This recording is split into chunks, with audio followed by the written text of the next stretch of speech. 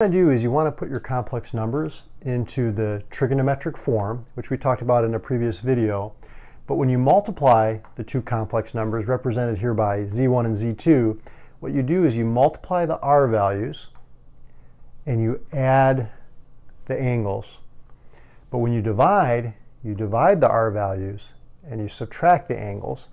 Now, addition is commutative, but subtraction is not commutative, so you want to be careful when you're dividing. If you're dividing z1 by z2, you want to make sure that r1 is in the numerator, r2 is in the denominator, and that the angle of the first complex number is subtracting the angle of the second complex number. So that order is important. So let's take a look at a couple examples. Say we want to multiply these two complex numbers together. We're going to multiply the r values, so that's 8, and we're going to add the angles, so that's going to give you cosine of 90 plus I sine of 90 degrees.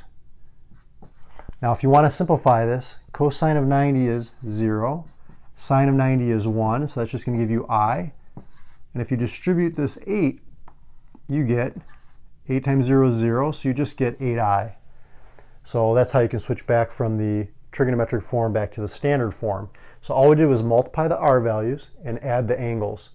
Now if you want to divide z1 by z2, now we're going to divide. So we've got 4 divided by 2, which is 2, 60 minus 30, which is 30. So we have 2 cosine 30 plus I sine 30. And if we want to simplify, cosine of 30 is square root 3 over 2, and sine of 30 is 1/2. And so by distributing this 2, we get square root of 3 plus I. And so that's back into the standard form. So dividing, you want to just take the z1 divided by z2, and then you want to subtract the angles. So this has been how to work with multiplying and dividing complex numbers. I'll see you in the next video.